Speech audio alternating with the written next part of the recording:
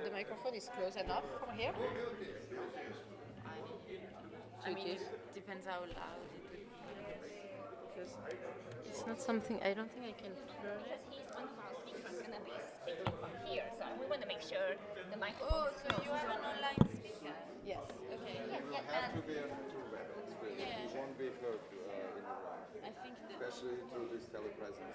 if he can connect to WebEx, then he would be heard like a lot more easily through the headphones. And he can also share his video presentation. So it would be easier to put it there. No, it would be easier if he logs into WebEx, the online participation system, Oh, and no, then no, we can have share. another system. The organizer He will can't be heard, that's the point. He won't be heard in WebEx and he will be hardly heard in the room. So that's Oh, even though we have this here. okay, you can try, but You can I will test just it. Okay. say this is not an optimal solution. Of course, you can use it. No one can force you to use it. Of course.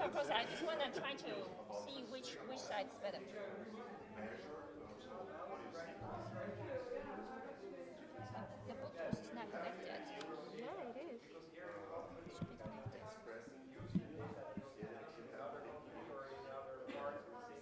Is the Wi-Fi connected?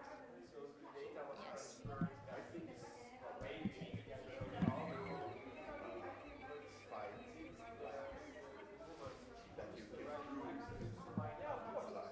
Why is not enabled? Yeah, the Wi-Fi is on, the Bluetooth is on. Connected to the device.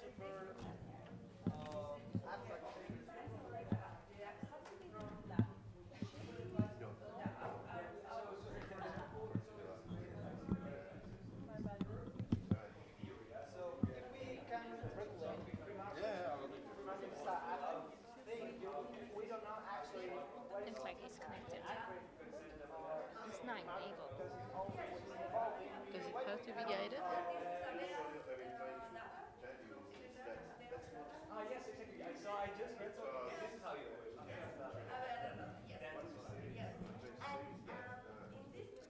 Accessibility. And then guided access. Okay.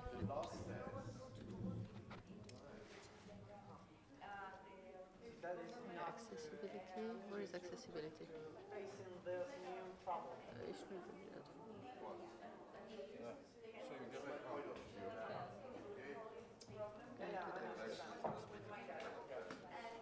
Oh, that's why. And robotic. Is it because it's one of the special guests of the next section? We are trying to because he's a special guest from the other place and he's not out here for the other reasons. But for this next session, you mean? Yes. Well, the organizer is over there. Paraguayans? Yes. Miguel. But we are trying to see. Why doesn't this person connect to the regular remote participation? Because there is some overcomable reasons he can't register. I am the responsible registration. Registration is possible. Yeah, you can go to ask the moderator because we were invited by him. He's Paraguayan. Yes.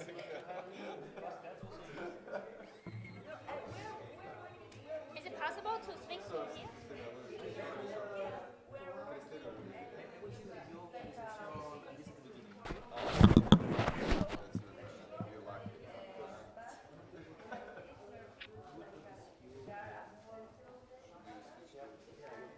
Can you see?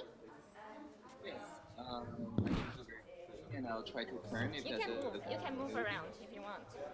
okay, I can move around. Let's totally do that. Is that something?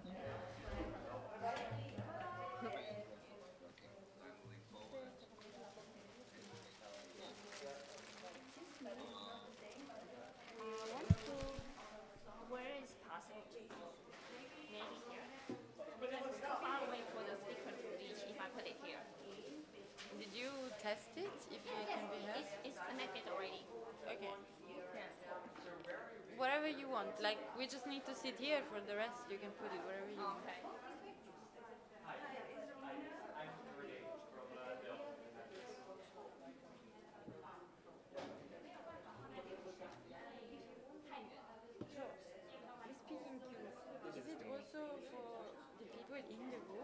For everyone. For everyone. So if they want to, if someone here physically wants to ask a question, They should, but they will control it. I mean, I will. Miguel. So the queue works perfectly, but are they going to use the queue or yes? Huh? Because I mean, if they use the queue, everyone should use the queue, online or on site. Yeah, but the idea is for everyone to use the queue. Yes. Okay. I'm gonna say that at the beginning. Okay. Do you want when you explain it, we can show it very fast because it's remember in the website, very easily accessible from their mobiles. Here and participate in our meetings. They click there 这边可以吗？ and they go to Will room she be 2. here? Will she be here for the Yes. signature? Oh well, you go ahead. I will be 不够 here. 大声的话，跟你 Skype audio Skype，然后你把你的 Skype 的那个手机接它的音源线出去，或者是放麦克风旁边。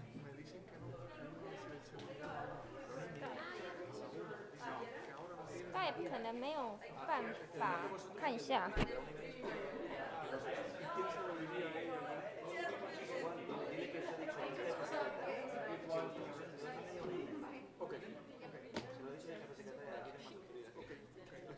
Skype 的话，可能要有人，你是说放在荧幕上面吗？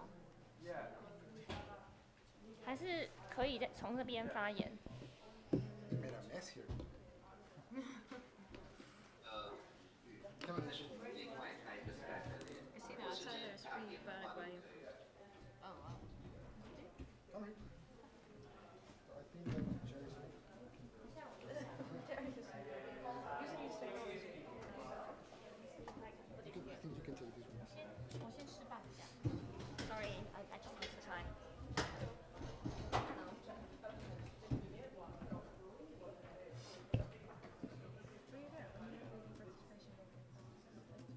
您可以试试看讲话吗？我来看看听不听得到。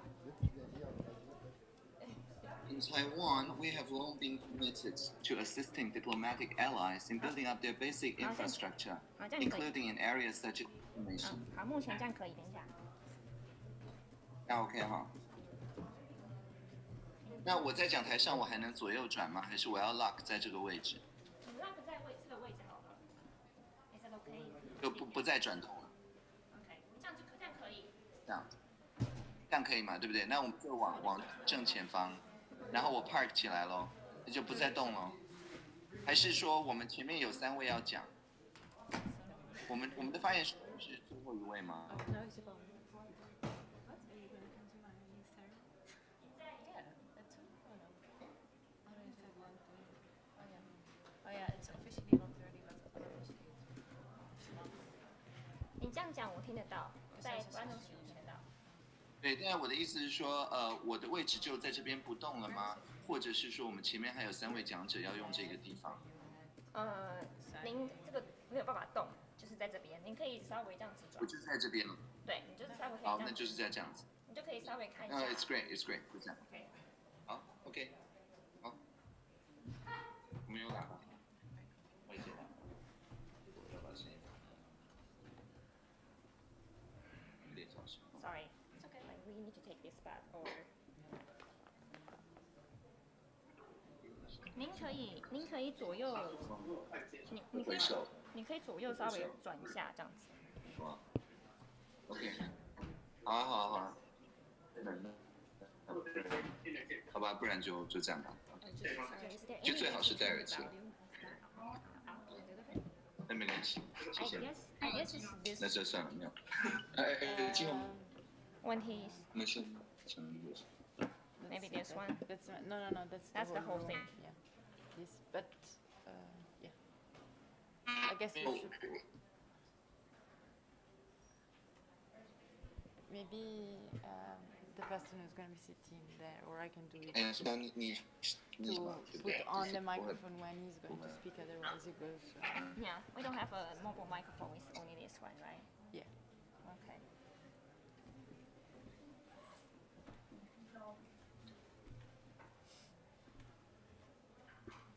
您前面是桌子，所以大家就是左右对，转这样，看他回。这样大家就左右转。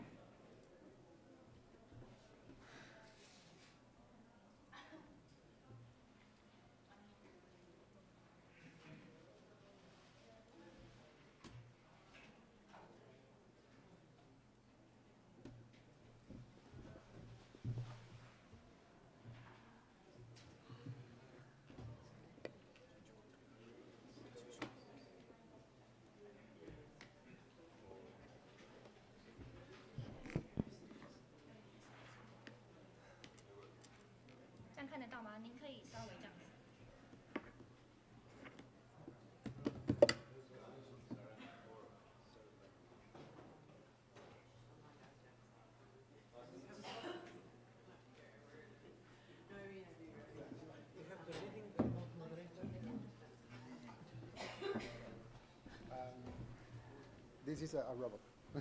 You will use it? We're gonna have, yes, we're gonna have. Do you know Joe? I presume so. Do you know Maritza? No. Maritza is from the ITU. Jovan Kovacic is the director of the Foundation. Did you find your presentation? Did you put it on the... Jane is from. Okay, okay, sure. 您可以左右转。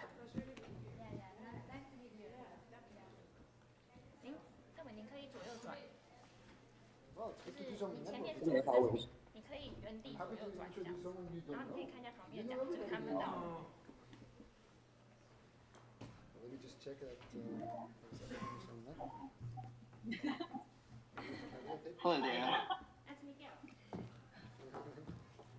Hi.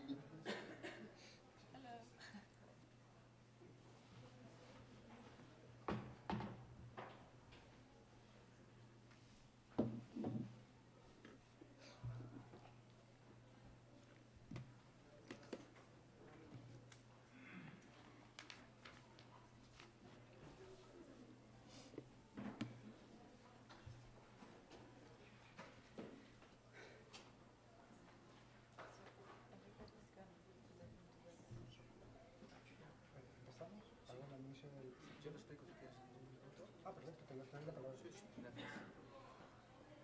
Luis.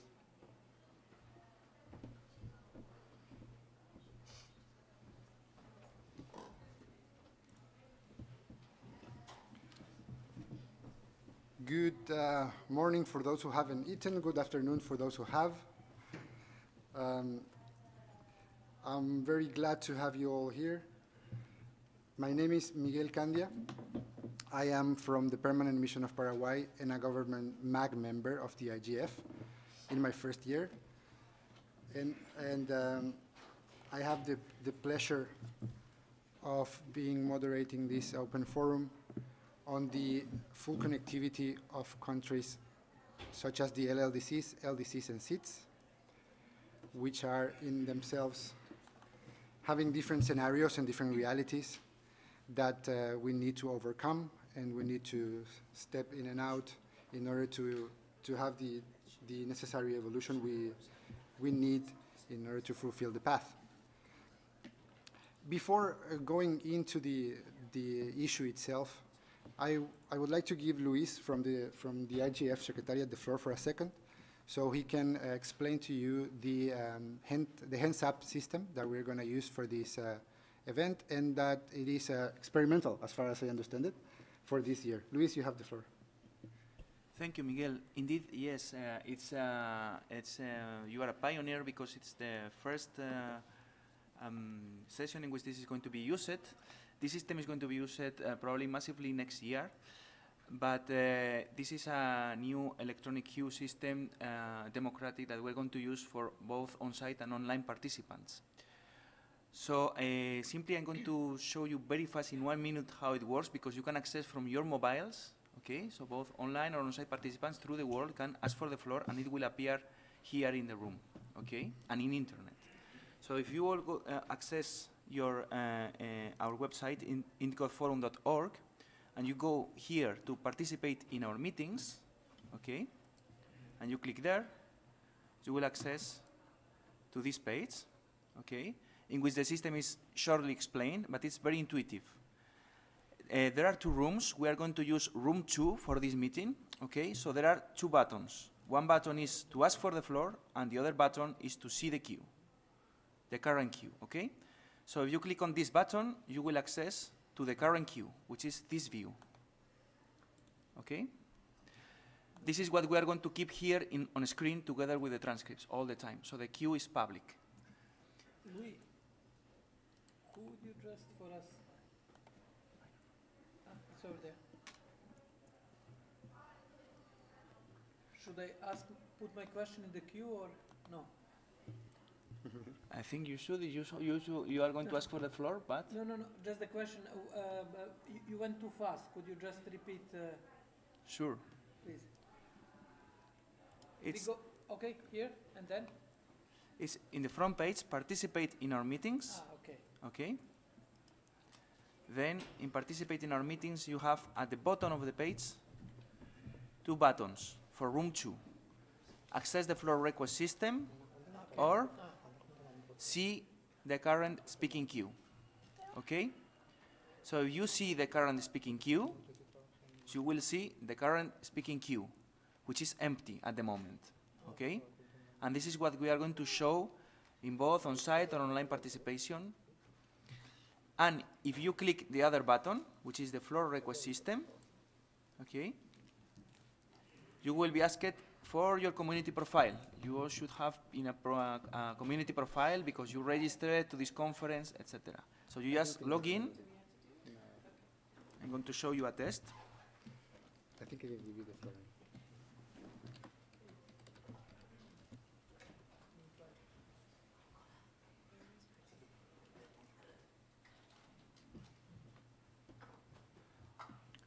And this is the queue. So Jovan has asked for the floor indeed. I see Jovan. Okay. So the system is working. You just, to ask for the floor, you would just click on hand up. Okay. And then you will appear in the queue. It's very fast. I will just do a test so as you to see. I click on hand up, and the queue updates. Okay? So this can be done by online or on-site participants. This is democratic access to the floor system. Okay? If I go and show the queue, the view of the current queue, my name appears here. Well, this is a fake name, but it appears here. Okay? And at any time, I can put my hand down. Only my hand. I cannot touch, of course, Jovan's hand. So I click on here in the queue, and I put my hand down. And with this, I will leave you to use the system, and anyone online or on-site participant can use it. Okay, so I put my hand down here. Okay, and that's all. You will see there is a small checkbox if you represent a remote hub. This means that people, remote hubs that have registered, would also be put in the queue as remote hubs. And this depends on the chair of the meeting if you would like to give more preference to remote hubs. Okay? So if we see the queue now, the queue only shows Jovan at the moment. Okay? So this is the view of the queue that we're going to keep during the meeting. Okay. So Jovan is next on the floor, and I will leave you. I will let you use the system. Okay. Thank you very much.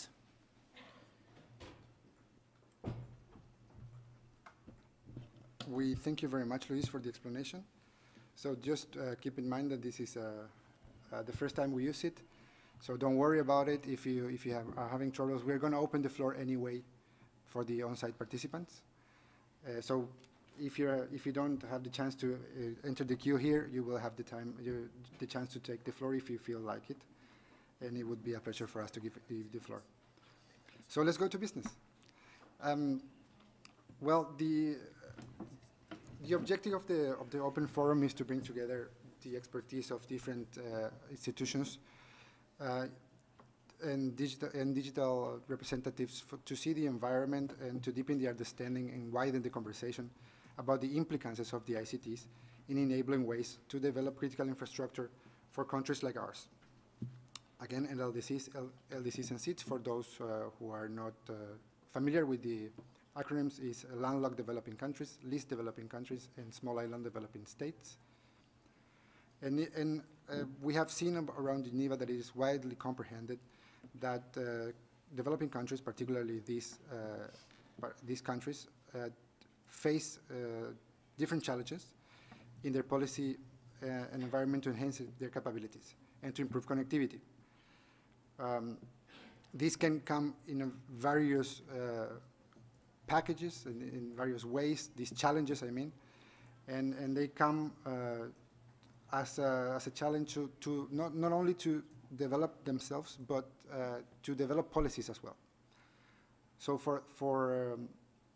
to have a more comprehensive view, we have with us very knowledgeable people with us. We have Mr. Yovaku Valija from Diplo Foundation, the director of Diplo Foundation. We have Jane Kaufman from ISOC, and we have Maritza Delgado from ITU, whom I thank very much for being with us. And well, we try to use these platforms to make the case of the LLDCs, LDCs, and seats, and because we are a part of the international community, and the evolution in itself or the developing of our countries come with the developing of all other developing countries and with the help of those who are developed.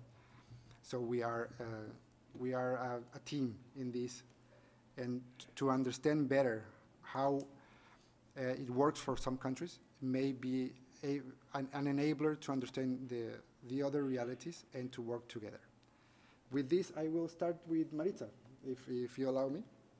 I will start with Marisa from ITU to give us the scope on what the ITU is doing on this matter. Maritza, you have the floor. Thank you very much.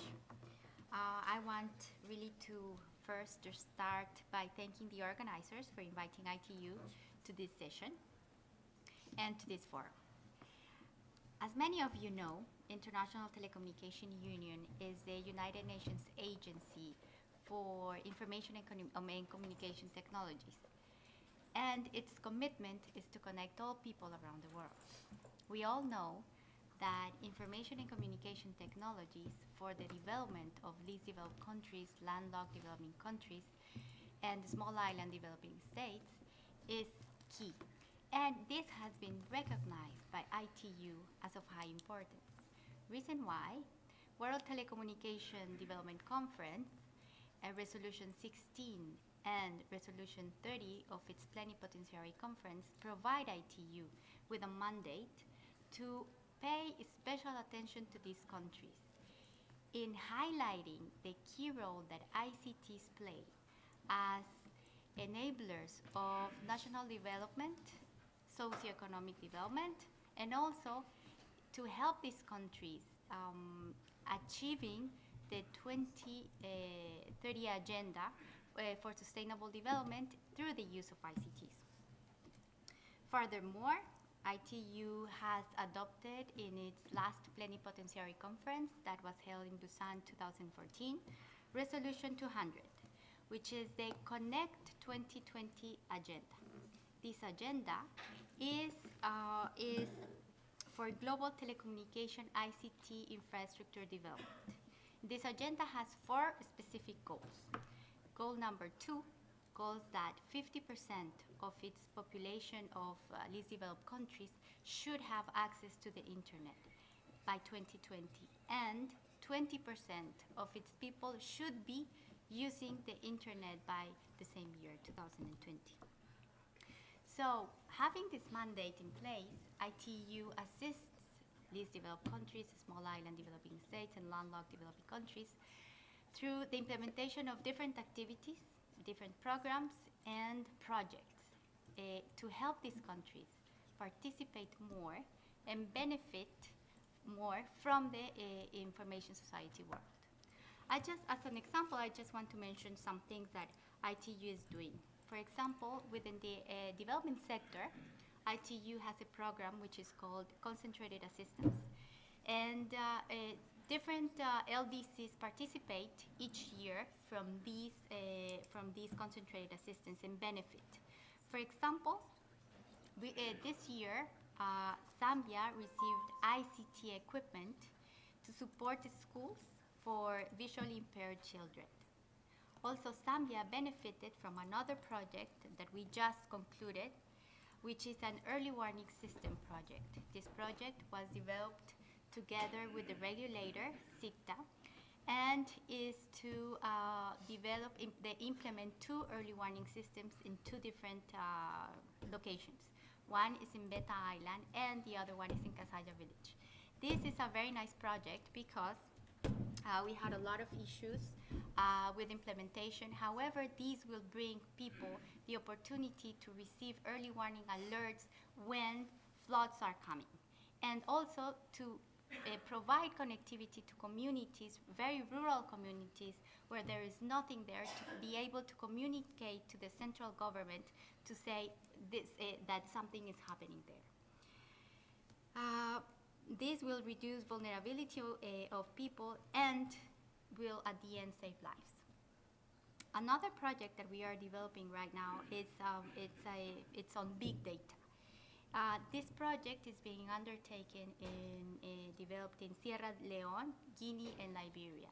And this project will help tackle the spread of epidemics such as Ebola, because these countries suffered a lot, so ITU reacted and is helping these countries to develop this big data project, which is based on CDR, so it's called data record. And this will provide them to allow to have spread maps so they can follow up people and they will tackle the spread of an epidemic. It can be used for many things as well. Another project that we are developing within the LDCs in Africa is the development of wireless broadband internet infrastructure. This project is aimed at providing low-cost or free connectivity for schools and hospitals and the underserved population in rural and remote areas in different countries. This project is being undertaken and developed in Burkina Faso, Mali, Swaziland, Rwanda, among others. This project includes the development of ICT applications based on each country's needs, and also capacity building of local experts through training that is given to them so they can replicate the knowledge, and to people that will be managing the infrastructure and the wireless broadband networks. Also, as of high importance as well, is the development of an ICT broadband network plan for the entire territory, because without a plan, nothing can be achieved. This is for the least LDCs and landlocked countries. I just want to mention and highlight that in this project, Rwanda is the most successful case. Rwanda also has been able to connect to the East African submarine cable, and that will provide support to the internet access and will improve speeds of internet. We have another project, which is this one is for the small island developing states. ITU signed an agreement back in 2014 with 11 Pacific countries to provide them with connectivity for development and also to be used for emergency telecommunication purposes. These 11 Pacific countries will develop 55 e-community centers, and the e-community centers will be placed in the most rural and unconnected areas. You know that their main challenge is to connect all the islands that they have, and this project will be building 55 e-community centers. And also, as an important thing, it is not only to build the centers, but also to help these countries to develop local business models, because at the beginning, the project will provide satellite connectivity free of charge. But at the end, communities should know how to continue with this business. And the reason why ITU is helping these countries to develop these local business models for sustainability of the centers. A similar project was done before in Samoa, and we had a very good results. As another activity that ITU is doing is the development of assessment reports. And taking into consideration SDG 9, target C, on significantly increase access to ICTs and strive to provide universal and affordable access to the internet by 2020 and LDCs, ITU, together with the United Nations Office of the High Representative of Landlocked Developing Countries, least developed countries, and the small island developing states, have done this report, have developed this report. This report, what I have in my hands, is a draft. The report will be launched mid-January next year, and the report is on achieving universal and affordable internet in the least developed countries. This draft provides, and the report will provide some highlights that I want to share with you because I think it's very useful. It mentions that by 2016, all 47 LDCs have launched already 3G mobile services, and 60% of the population had been covered by a 3G network, which is a very good information. And also, this report provides information that basic services and ICT applications over 2G networks already that they have had a significant impact in development in these countries. So we are expecting an increase of development through the use of broadband, because 3G is broadband. There is another thing that I want to highlight, and is the lack of digital literacy has been an emerging leading barrier for development. You know that most of the people can have all technology in their hands, but if they don't know how to use this technology and they don't know the benefit, so they will be scared to use it, and they will not even try to have access to these. So that is leading to tackle development. So what we need to take into consideration is that we need to support these countries in raising awareness on the need to provide more digital literacy for people there. Although 800 million of people are still offline, by 2020, 1 out of 4 people will be using the internet. That's another highlight of the report. These are some things that we are doing, and we have other 2 reports that are coming out, and one is for Bolivia and another one is for Paraguay. And this report is examining legal and regulatory aspects of these countries and identifies initiatives that can lead these 2 countries to improvement, innovative services that will help these 2 countries to improve development, and also focus in challenges. And these are just some of the activities that ITU is doing with regards to LDCs, SIDS, and LLDCs. And with this, I finish my intervention, and I pass the floor to the moderator. Thank you. Thank you very much, Maritza, for your intervention. It was very interesting. And of course, I will read the report for Paraguay, I promise. And the reality is that as government, we do believe that the ITU has a strong role to play in the achievement of the SDGs. So from here to 2030, the ITU is going to have to take a leading role within their sisters agencies. So that's what we expect from, and I think that's going to, one of the outcomes from the PP next year is going to be that need of investment of resources and capacity building for the objectives within the Nigeria agenda. Thank you, Maritza, for this. Let me give the floor now to Jane Coffin from ISOC. And we know that you are doing an excellent job too, so we want to hear from you. Thank you very much, and welcome everyone. I'll try and be brief. I'm just going to give you some highlights about a report we're working on. But just to back up for a sec on what we do with developing countries, and in particular landlocked countries, one critical factor for internet development, which leads to socioeconomic development, is development of internet exchange points, community networks, and other local infrastructure. Many of us in this room have been working on communications, whether it's telco, old telecom infrastructure, or now internet infrastructure for many years. We have a problem because we have gaps. There are many people that are not connected.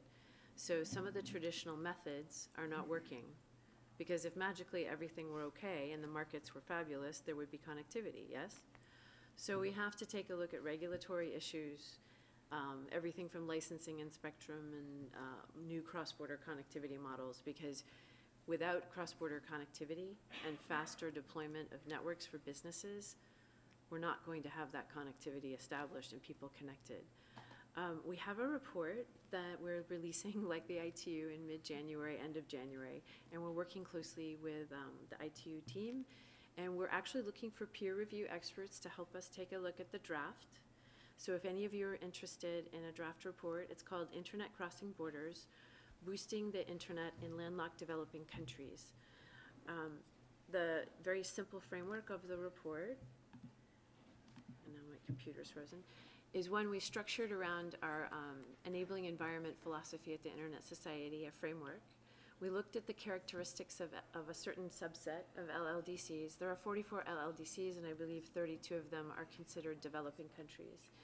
So we looked at a very small cross-section to see what characteristics across different regions were the same. We focused on infrastructure. We looked at skills and digital business elements, governance, and unlocking the internet for development. We wanted to not mirror the same topics that the ITU was doing, but do something complementary. So it's more of a trade focus and a business focus that is sort of synonymous. Obviously, many of you know that there are higher transportation costs, delays, and there's less trade in many landlocked countries for those reasons. We looked at 3 other critical factors in the report and how the internet can help with the specific conditions of LLDCs. One, we look at networked trade systems. We looked at cross-border fiber optic backbones, and we looked at digital trade. And we have a draft on our website of the executive summary. It's a beautiful picture of a woman from Kyrgyzstan, and we've done a lot of work there. So if you can find the report, I'm happy to give you the link later. The case studies are from Bhutan, Botswana, Burkina Faso, Ethiopia, Kyrgyzstan, the Lao PDR, the Lao Republic, Paraguay, Rwanda, and Tajikistan. We looked at network custom software issues, trading across borders issues, and other infrastructure like backbones, mobile. We took a look at the importance of internet exchange points, which keeps local traffic local and cuts down on what are called long-haul traffic costs when you send the traffic out of your country to connect inside your country. So with internet exchange points, you can create a more robust internet ecosystem, develop better technical experts, and increase your overall hosting ecosystem as well, and bring in a lot of content delivery networks to put their caches and content inside your country versus outside, which brings a higher resolution of the data to you often. We looked at the mobile coverage, as I said before, affordability, look at, as Mariska had said, the importance of fostering digital skills and literacy. So it's neat that our report will actually be a nice dovetail to what the ITU is doing. We looked at whether or not there were innovation hubs and tech parks. And some of our conclusions and recommendations that we're putting forward are synonymous with where the ITU is headed, but I won't give you all those recommendations now, but know that this report will be coming out, and it's an important factor in taking a look at how we increase digital skills, digital literacy, and the importance of cross-border connectivity. One anecdote I will give you, there's an article from The Economist from July, I think it's July 14th, 2014. Take a look, it's July 2014, where it took almost a year of negotiations between 2 countries to try and get 50 meters of fiber over a bridge. Now, if you're a business and you're trying to deploy infrastructure, delays of a month are bad enough, but a year is complicated. So finally, this company called Liquid Telecom, which deploys about 1,000 kilometers of fiber every 2 months, I think, in sub-Saharan Africa. We're talking terrestrial fiber, not just mobile or wireless networks. They put some fellows in a boat with the fiber, and they just dragged the fiber under the river, and they did that in about 5 hours. So what happened was that there were all these discussions among the Border Patrol, the Historical Society, because the bridge was an historic bridge, the Ministry of Communications, the regulators. You had 5 or 6 ministries on each side. So one thing I would often say to all of you if you're in government, it's really important that you talk about these issues and try and figure out ways to remedy the situation, because landlocked countries depend upon their big neighbors or their small neighbors to get to the sea. if you don't have access to submarine cables, those are the biggest pipes out there for connectivity. There are some countries that are being charged about 21% VAT after costs to take the traffic from the border of their country, which is landlocked, to the sea. If you're a developing country and your GDP is pretty low anyway, and your companies are being taxed another quarter on the traffic itself, you're choking connectivity, you're choking development, and you're choking socioeconomic development. So I'm just going to stop there. I'll give some more anecdotes later, but the report is interesting from our perspective, from an internet geeky perspective too, but it highlights some great things that the ITU is doing as well. Thank you. No, thank you, Jane, for that. Yes, it is. You touched some very interesting points, and just let me say that the title of this event it has a small tweak, and it says "Island surrounded by land," and it's because of that. Landlocked countries, we have no sea, but we are surrounded by others that normally have that effect on us, willingly or not. It just happens. Yeah. And so those scenarios when you have to discuss for years this, they are reality. Yeah. And we are having, in the easy case of Paraguay, we are having discussions for a long time, not only bilateral, but in a sub-regional level, such as Mercosur, for example. And it all has a role to play. And I don't want to take more time on that, but thank you for touching on those points. And let me give the floor now to Mr. Iván Corvalilla from DIPFA Foundation. I know you know him. For those who don't, you will be good to know him. Iván, you have the floor. Thank you, Miguel, for this PR. My pleasure. We're good friends, and I can see many friends in the room, former students from Pacific Island states. And this is probably the best intro what we are doing. We are considered DIPFA Foundation as informal diplomatic academy of small island states, because we started developing online courses relatively early for small island states in the Commonwealth in 1996. We have alumni from more or less all small island states, and sometimes you have a ministry with 20 people in some very micro island states, and sometimes our students, when they connect to online session, they say, oh, by the way, the whole ministry is now watching what's going on, 20 people around the screen. But this is the reality. Therefore, it is, we are very familiar with the concerns and problems of small island states, and I will reflect on a few points. And the first point is related to build what Jane discussed on the one new development, which is extremely important and should be kept in mind. For the first time in the history, the telecommunication traffic is moving from so-called underwater sea cables to overland in Eurasia in particular. I'm referring to Eurasia with the one Belt, One Road initiative, Chinese initiative, and other initiatives which are basically trying to lay the cables over the landmass, Eurasian landmass, following infrastructural project, railway, pipelines, and anything else. As you know, throughout the history, whenever railroad is developed, cables are laid around this line. Therefore, for the first time, the famous line of going from the Southampton, Gibraltar, Malta, spent 12 years in Malta and other small island states, Alexandria, Suez, you are drawing a map in your heads. Alexandria, Suez, Aden, then Bombay, and then around the Indian sub-ocean to Malacca Bay, Singapore, north towards China, south towards Australia. It still carries about 90% of the traffic between Asia and Europe, but the shift is major, and that will be it will have major impact, especially for Eurasian landlocked states. You mentioned Kyrgyzstan or Tajikistan and Mongolia and those landlocked states. Therefore, that advantage of need to go to the sea in order to get to the internet will be shifted in next 5 to 10 years, even faster, I guess.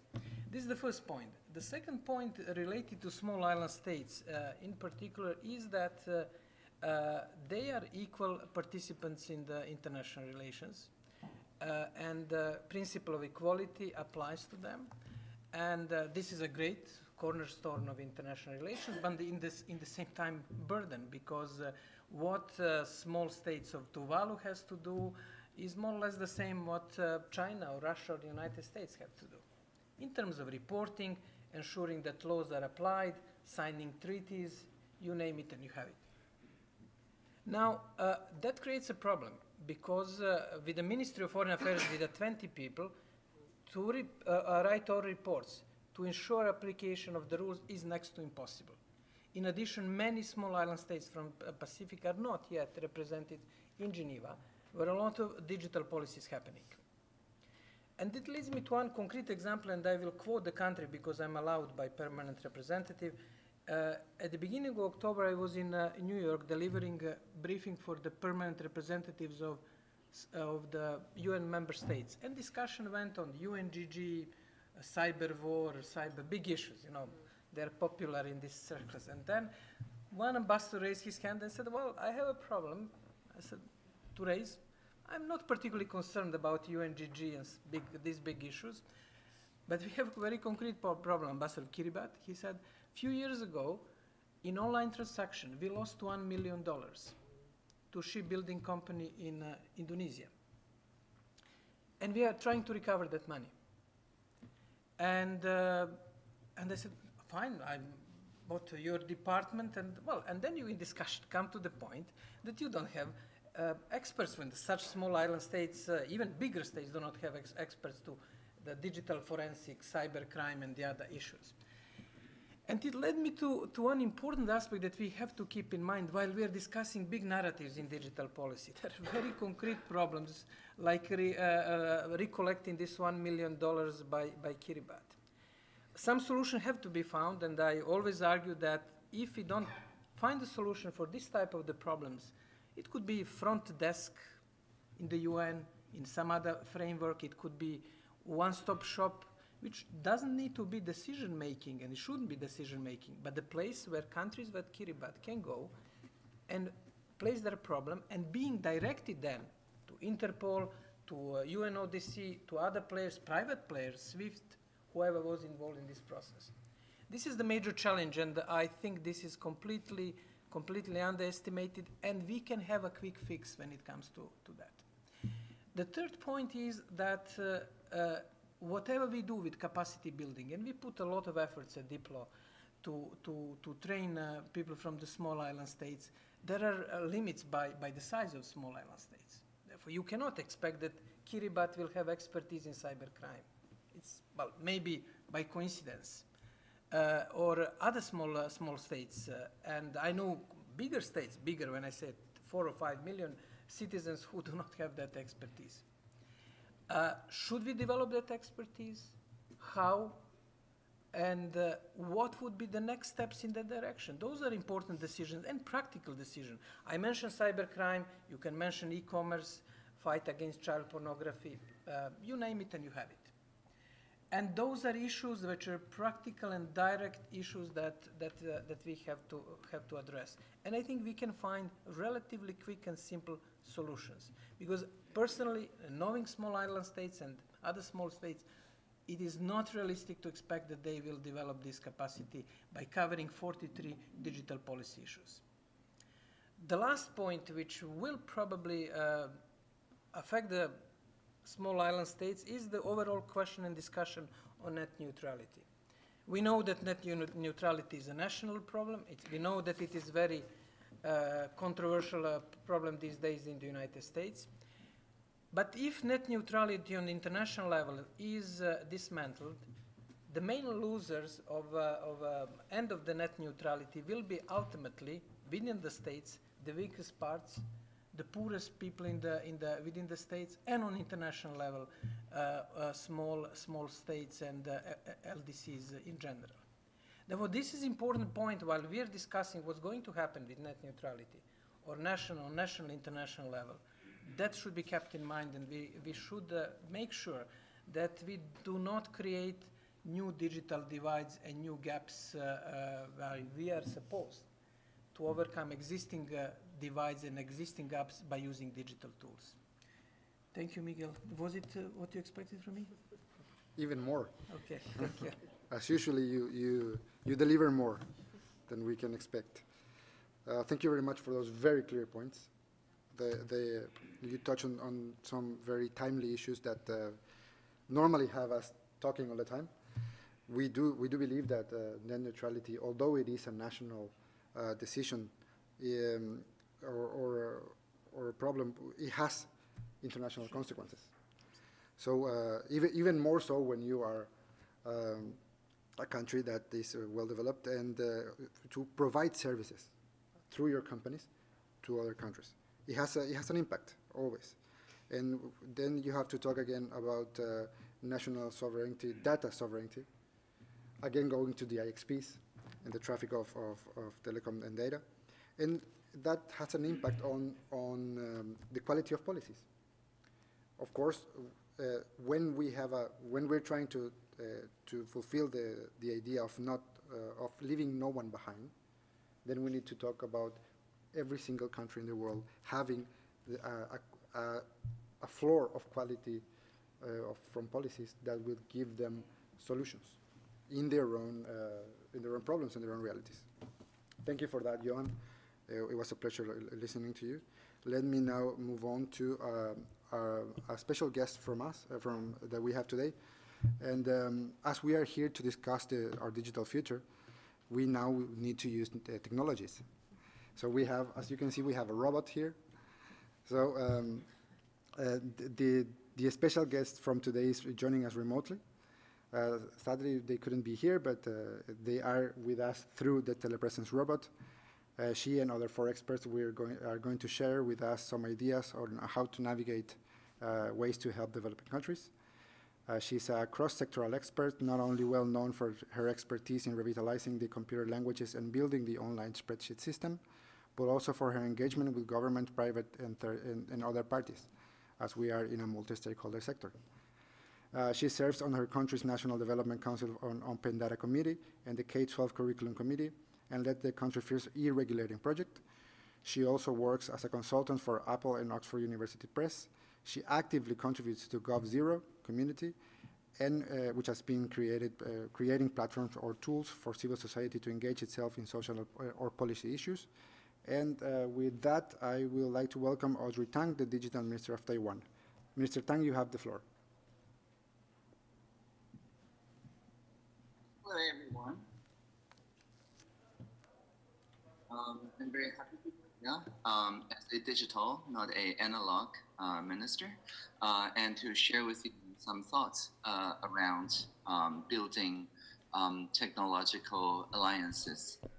And in Taiwan, we have long been committed to assisting diplomatic allies in building up the basic infrastructure, including in areas such as information and communication technology, or ICT. Some of these allies are least developed countries, small island developing states, and landlocked developing countries. In our own society, the technological advancements of Taiwan's academia and industries have brought about a mature government. Applications such as online cash flow, such as online digital signatures, combined with e-government services, have provided the public with a wide variety of services. And the services allow them to file taxes online, to renew driver's licenses online, and to register for car registration certificates online, and make doctor's appointments online. Taiwan citizens and qualified non-citizens traveling in and out of the country also save much time when using automated immigration clearance services. We call them e-gates at ports and airports. Taiwan has seen a steady development of e-government information and communication technology, rapid adoption of new technologies and know-how, and pervasive use of the internet. As a result, Taiwan has expanded its development assistance to include e-government support. And this is in line with related recommendations by the United Nations Economic and Social Council and the International Telecommunication Union. Many developing countries have requested that Taiwan share its advanced e-government experience to help them provide more convenient services for their own people. And so in response, Taiwan's Ministry of Foreign Affairs and International Cooperation and Development Fund have promoted ICT partnership projects. We have partnered with Belize, with Burkina Faso, with El Salvador, with Paraguay, Palau, St. Christopher and Nevis, St. Lucia, St. Vincent and the Grenadines, Swaziland, and Tuvalu. And these projects include digitizing import and export data, including integrating traffic monitoring systems, including applying geographic information systems, managing medical information, installing wireless local area networks, as well as establishing electronic document systems. And so these efforts aim to enhance government efficiency, increase administrative transparency, strengthening connectivity with the civil society, and also improve government services. The 2016 United Nations e-government survey reported that Tuvalu and Palau in particular have made significant related improvements, highlighting Taiwan's success at assisting developing countries with their ICT development. And with that, let me introduce my good friend, Yezhen also Chen, a consultant from Taiwan's 3rd GC.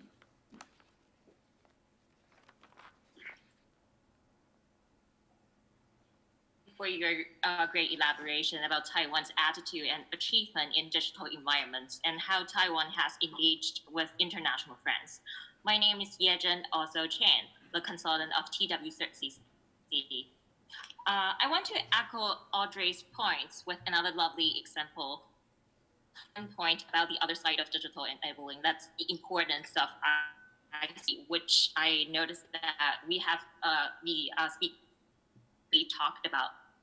talk a little bit about that, but I still want to speak about this. So let me talk about example first. Our Ministry of Education has initiated a program called Digital Opportunity and built centers to practice this vision. Their vision is to enhance digital capacities. The project focuses on human capacity building, serving a population of people from remote towns, islands, and indigenous peoples. They are middle-aged, new citizens, handicapped, women, and low-income households. So the goal is to enable them to cultivate their digital ability to use online tools and applications. So especially they do the digital marketing, online self-learning, and other digital services are aimed to seize. So for the other sides to address the side of ICT and bullying, that is their security issue. We all know digital technology is convenient, but it is also pose new challenges to us, including hacker attacks, blackmail, and fraud. Malicious internet threats are also truly affecting people's lives, social order, and even sometimes threaten national security. So Taiwan's corresponding policy include a 4-year strategy for the development of ICT security. Our goals are establish a national cybersecurity mechanism. Second, cultivate ICT human capacity to assure homeland security and digital economy. So the last one is to develop key technologies and promote self-reliant R&D. So all cities in Taiwan could have an opportunity to move forward to the smart cities and to cultivate the capacities to meet new challenges. So to engage with international community about ICT security, my organization, TWCC, plays a contact window to do information sharing. We distribute cyber incidents reports to our international friends and receive their new findings and feedbacks. We would definitely love to try to our best to engage with the international ICT security community. So let me welcome the next speaker, Morris from National of Transportations and Communications.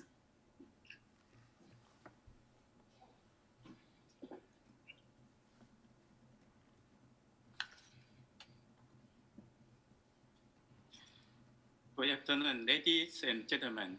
I'm Mao Xiong-Lin, the Deputy Director General of Department of Post and Telecommunications under Ministry of Transportation and Communications. One of the major functions of my department is to advance Taiwan's broadband infrastructure and spectrum planning. It's a great honor for me to have the opportunity to share our experience with you. Over recent decades, my government have actively promoted the development of information and the communication environment and the service, collaborating with other government departments, such as National Communication Commission.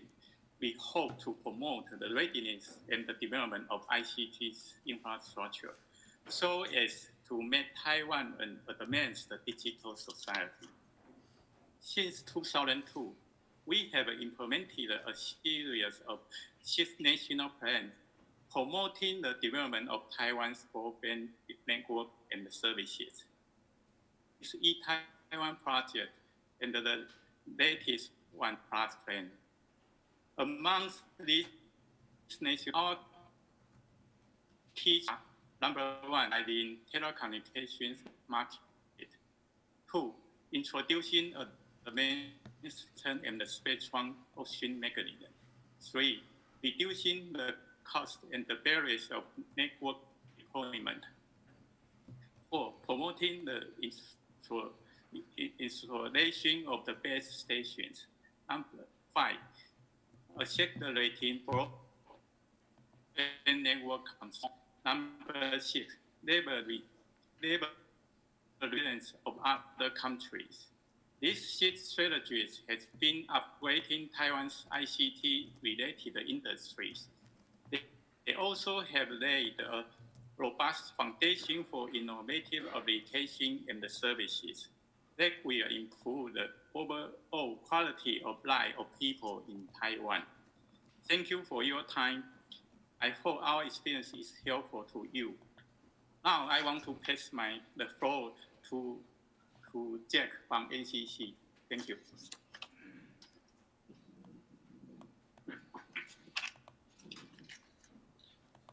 Thank you, Mao Xiong.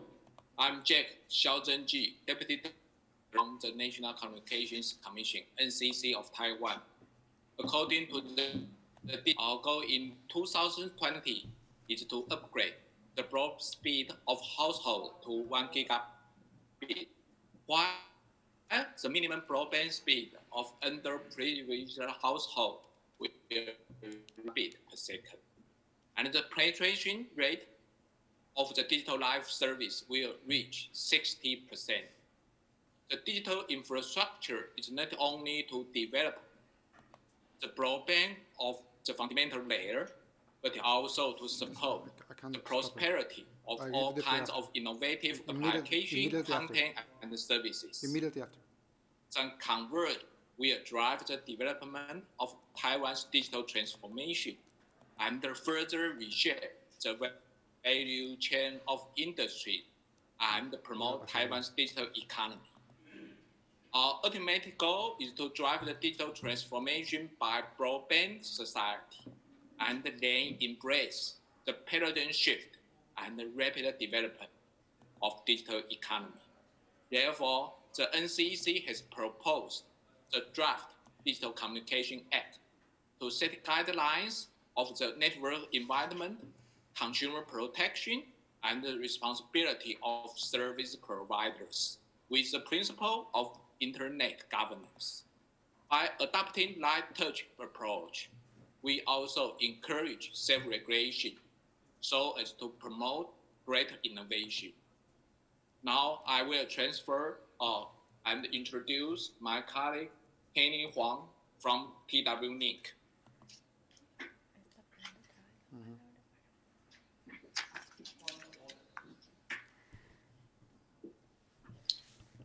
Okay, thank you, Jack. Good morning, ladies and gentlemen. My name is Kenny Huang, board member of Taiwan Network Information Center and MSC member of Asia Pacific Regional Internet Governance Forum. It is my great pleasure to join the section and say a few words on behalf of Taiwan Network Information Center. As you may know, the first G20 Digital Minister meeting was launched in Germany from 6 to 7 April this year. The digital minister of the 19 leading economic nation and the European Union G20 joined together to discuss the opportunity and the challenge of the digitalization. Digital progress does not end at the national borders. Therefore, we need international solutions for global development. The first key goal of the G20 digital policy is to have a fast internet for all by 2025. The internet is a game changer. The benefit of the internet in developed country have inspired the developing country to develop the internet and use it to their benefit. The impact of the internet has caused the developing country to modify traditional measures of conducting information business by setting up new source of information and new measure of communication on global basis.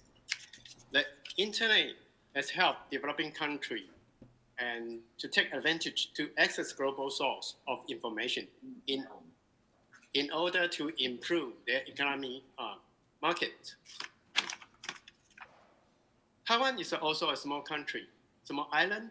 The pervasive internet access in Taiwan help business align their process effectively with the customer expectation. It has enabled high rate of economic growth. Fortunately, we have the opportunity to share our experience and technology with other countries through international cooperation projects, such as St. Lucia Wi-Fi project, St. Vincent ICT Center project, and so on.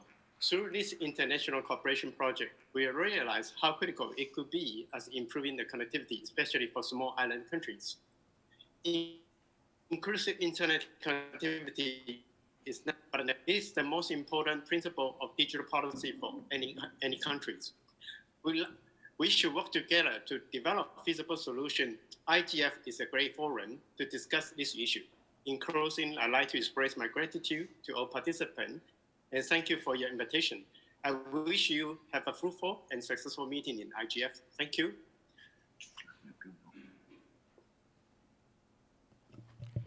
We thank you very much. Certainly your contributions has been very positive. Let me open the floor and give the floor to the gentleman on the first row. Okay, thank you, Chairman.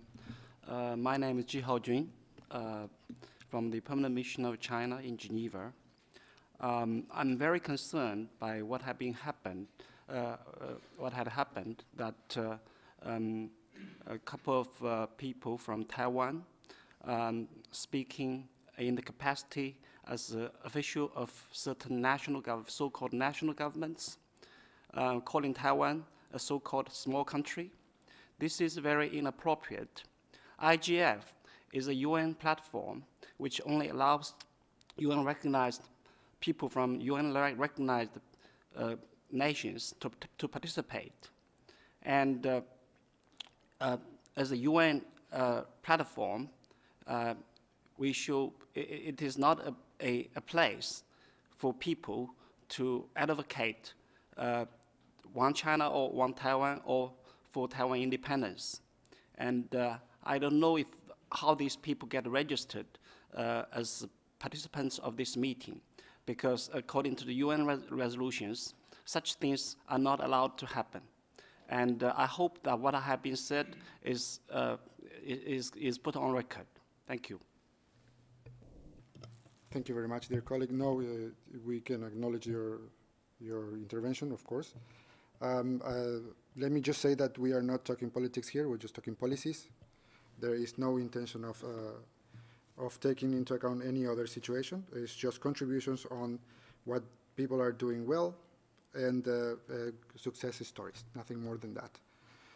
With that, but your point is very well taken. But yes, you can. The previous speakers from Taiwan, some of them claim that they're officials of a certain national government, and some of them claim that Taiwan is a small country. This is a very big problem. And the UN meeting should never be platform for Taiwan independence. Thank you. Mr. Thank Chair. you very much for that. Yes. Can you see me? Yes, of course. I will open the floor for that. Just let me say that we are not doing that. Just to say that. Yes. Mr. Chair, can I have the Solomon ambassador first, and then I'd go after him? Please, Ambassador, go ahead, and then you have the floor. Thank you very much, moderator, and I must congratulate the Permanent Mission of Paraguay for hosting this very important event. And also, thank you very much for the presentation, all the presentation that we've had. I think the information that was presented were very useful to my delegation, and it should be encouraged. And also, thank you to all the Taiwanese expertise that have provided their information to us. I think goes without saying, ICT has no gender boundaries, no nationality, and there should be no restriction as to how whoever has the expertise, whether country, organization that has expertise, to share them to us. And we are here as a delegation from Solomon Islands who are still far behind the advancement of technology globally, would like to hear the experiences of other countries, and then we want you to share those technology so that we are able to meet the SDGs Sustainable Development Goal. Most of the technologies that are used in LLDC, LDCs and seeds comes from developed countries, or large developing countries mostly, including USA, Japan, China, India, and also Taiwan has those expertise. And so for Solomon Islands, the ICT industry will be, would learn from each other. We don't see this presentation by the Taiwanese expert as a political in nature. We basically appreciate the experience and sharing to us. And I think they've been helpful to other smaller countries, like in the Pacific, my countries as well. They share technology to us, which are beneficial to us. That's why we are here, to hear from everybody else. We don't see, like you moderator clearly stated, we don't see it as political in nature. Thank you very much. Thank you very much, Excellency. Let me give the floor to the lady in the right, in the left. Thank you, Mr. Igara. Just very quickly, I won't be long. First of all, congratulations for convening this panel. It's really healthy and fantastic to see an increase in the number of SIDS workshops at this IGF, the 12th IGF.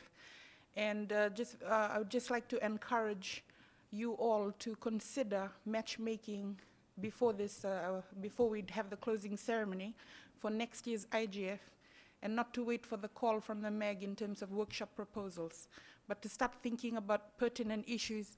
And I put this invitation across to the Solomon's permanent mission as well, and also to everybody else in the room to consider putting together workshop proposals from the LLDCs and the LDCs and the SID states. That being said, we are on foot to begin a dynamic coalition, and Tracy Hackshaw and a few others are thinking about this. So if you're interested, I would suggest that you all get together. That's one. And quite aside from that, we're beginning a SIDS and LLDCs and LDCs alliance to see how we can grow the global conversation, and how we can share this information, because we're limited. The IGF space is limited, but how we can move this to a global repository. And we'll be working closely with Jane and reaching out to Diplo and other stakeholders to see how we can collaborate. That being said, I wish you all a fantastic Christmas and a Happy New Year. Thank you very much. Thank you very much. I would like to, it's on the same matter? Okay, you have the floor. Thank you, Mr. Chair. In reply to what has been said by our colleague from Solomon Islands, I would like to emphasize that UN is first of all a political organization. It is true that the internet knows no borders, but we people have nationalities. And as for sharing of expertise and the experience, and even technical or financial assistance to least developed countries or small islands, the People's Republic of China stands ready to do that. Thank you. Thank you very much. We are certain that you are a strong and very innovative player. Thank you for that. Christian, you have the floor. Thank you very much, Miguel. Thank you to all panelists. You all provided some very interesting inputs and information about your expertise and experiences and some of the things that still remain to be done. I have two questions. One is for our chair, actually, as a country in this situation. With the Connect 2020, how has that impacted Paraguay specifically, and will your country meet that target? And to our colleague from the ITU, 2020 is just around the corner. Are we going to meet that target? ITU has been working on this for a long time. You know, I heard some projects today that, though they seem very interesting, the Ebola thing, they don't work if you don't actually have the connectivity to start doing that. So I find it fascinating that you have time and energy to spend on that project, which is very important and interesting, but the preliminary step at the base is not there, so ultimately, is that tool going to be useful? So I would like to hear your point of view on, or the results of how close you are to reaching that goal too, and if we'll meet the 2020 target. Thank you. Thank you very much, Christian. I can see, yeah. Go ahead, you have the floor. Hi, my name is Anju, and I'm from Fiji, but I also represent an intergovernmental organization called SBC. And my question is to Maritza. You mentioned there's going to be 55 e-community centers in the Pacific. What are you doing in terms of, what strategies are you using in terms of dealing with, say, for example, these community centers are in the rural and remote areas? How do you deal with it when there is a tsunami or a climate change issue? Thank you. Thank you very much. Ambassador, you have the floor. Thank you, moderator. I just come back to ask a question to Ms. Delgado. Just before I came to this meeting, I made a call back in the islands, in the very remote islands, to my brother, and I asked him whether they are now connected to 3G network, because it's much cheaper. You know, calling from Geneva to the islands, it would be much cheaper to use some of these apps that are much cheaper. So I was asking him about that, whether they've been connected to 3G, and he said, yes, we are connected, but it's not working very much. It doesn't work properly. Now, my question is that since we monopolize the telecommunication in Solomon Islands, the coverage of a network to the islands were around 70 to 80%. So it's pretty good coverage. The problem I see, though, is the quality of connectivity. And I don't know, ITU, what experience from other, islands like probably the Caribbeans. Because I think the issue now is really to do with the quality of connectivity. Because if they are to engage in businesses, enterprise, they need that quality connectivity, and so just to flag it out for your comments. Thank you. Thank you very much, Ambassador. Yes, go ahead. Please identify yourself. Thank you very much, panel. My name is Ajendra Pratap. I'm from the Permanent Mission of Fiji. I just want to make a comment, and a comment is also a question, sort of. The road to full connectivity for LDDCs and LDCs and SIDs. I understand that this will be achieved over the coming years. but the impediments of costs, remoteness, and digital literacy will remain as it's endemic to SIDS and LDCs. This will also open those states when full connectivity is achieved to cyber attacks and the need for governments to take measures within its capabilities. What, if any, assistance will be given to counter this to the small island states and LDCs? Thank you very much, dear colleague. I see no more takers for the floor. Then I will give the floor to my dear colleagues here at the table. Would you like to take a few shots on this? Sure. Go ahead, Jean. I'll just say very briefly, thank you to everyone who are asking their questions. We are more in the habit of working with local people to train local people. Rather than more of a top-down solution, we're looking at building both community networks, which are citizen-built, managed, run networks, and internet exchange points, and training local people. So if you do have issues, we have colleagues from PIC ISOC who are here, which is our chapter in the Pacific Islands, but also we're working closely with organizations like the Caribbean Telecommunication Union and others. It's important to work with some of the regional groups that the ITU has to come into those meetings and express your concerns. And also, I think, as Miguel has indicated earlier, the Plenipotentiary Conference is coming up in November, October. It's an important place to make sure that some of your views are heard. Many views were heard at the development conference, the ITU's development conference in October. So most of the resolutions that come out of that meeting have the references to LLDCs and SIDS and LDCs. So there's a very broad support for you there.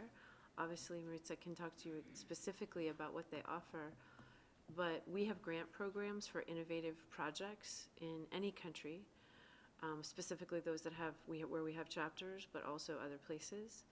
There are lots of different ways, and I think Salah may have left, but the idea that came out of the Small Island Developing States workshop earlier this week was to try and come up with a resource sharing idea or tool. And I think that's a really important one. And it starts out small, yeah? Where people can get together, talk about grant programs, talk about good ideas and other projects that have worked, but also projects that have failed. You learn a lot in what, I don't call it failure personally, because I help do infrastructure projects. I call it semi-progress, and then you kind of reboot and make more progress. You learn from everything you do. So there's a lot of help also from the internet technical community. We also have something called the Internet Engineering Task Force, which is our subsidiary standards body. We don't control it, it controls itself. They're very independent, but they have wonderful engineers there, and we've had meetings all over the world, in Asia, Latin America, North America, and hoping to go to Africa soon. Please contact us. We have grant programs for both government officials, technical experts, and others. Very neutral for any country. So, and yes, any country. So just let us know, contact us at any point in time, and we have lots of experts we can put you in touch with as well. Thank you.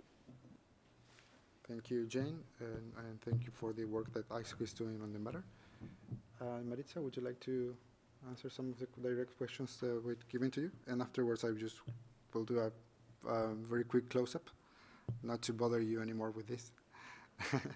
You have already been very patient, and we thank you very much. Maritza, you have the floor. Thank you very much. Just very quick answers to the questions. The first one, how to meet the 2020 agenda. So our ITU is working towards meeting this goal, and we are working directly with the government.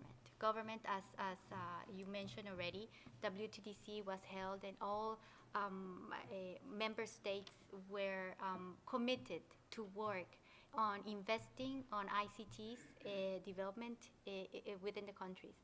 As we also said, we were discussing this issue yesterday, and they said we can provide the standards and everything from outside as an international way, but it's the national commitment that is needed on these. But most of the member states, all of the member states, have adopted this to commit and to invest more in ICT development.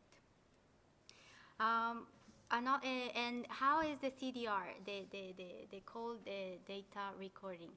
So this is a special project that was developed for these three specific countries, which is Liberia, Guinea, and Sierra Leone, because they were hit a lot by the Ebola.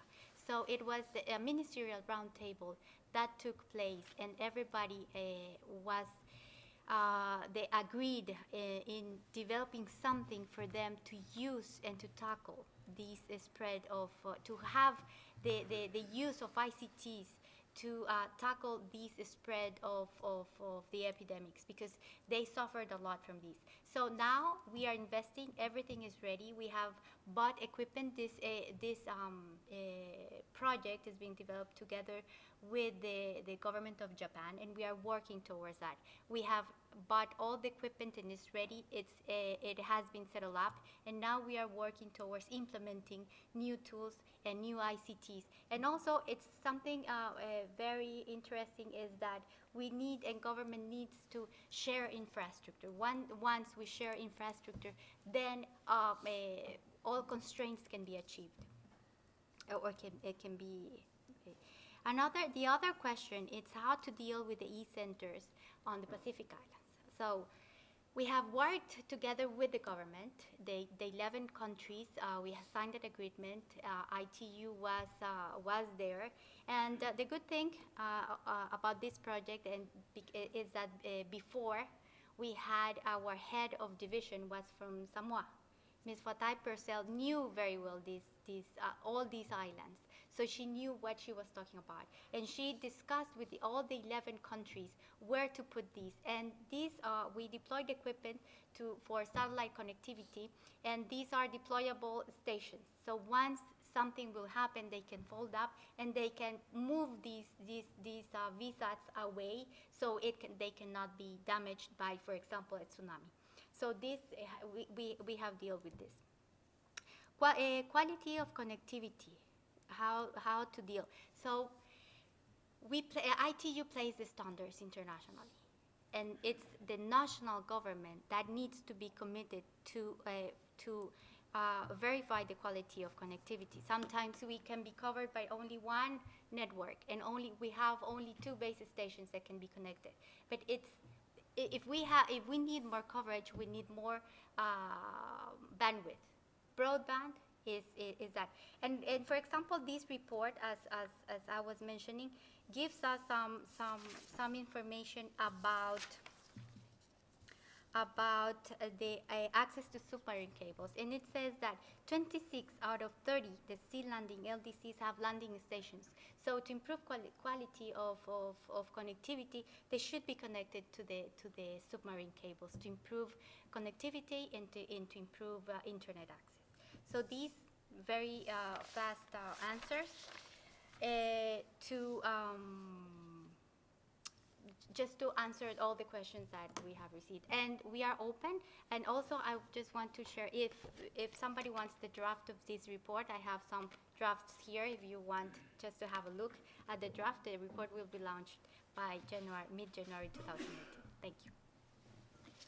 Thank you again to Maritza, to Jane, and of course to Johan, who had to leave because he's a very busy man.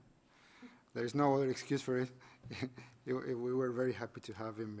It's a very packed agenda these days. And but we have Barbara from Diplo here, so you are still present.